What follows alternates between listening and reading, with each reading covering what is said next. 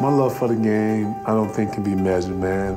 I love playing basketball. I love everything about this game. The love for the game never goes away. It's just a part of me. I think if you took my heart out, it'd be a basketball. The squeaking of the sneakers against the hardwood, the sound of the ball bouncing against the hardwood, the sound that it makes when it goes through the net, the smell of the leather, I mean, all of that. I just love everything about it. When I'm in between those lines, I feel at peace. I feel free. I'm in paradise. I feel like I'm in my sanctuary. That ball and that basket, it just makes me complete. Physically, it's a battle all night. You know, you gotta be ready to grind. You can't talk a big game in this league. This is the NBA. It's the best players in the world. Kobe Bryant, you have to respect greatness.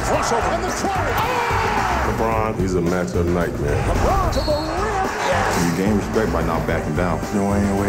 It's scorching out here. Kevin Garnett, his passion for the game, you can see it in his eyes. Garnett takes it high and comes down hard.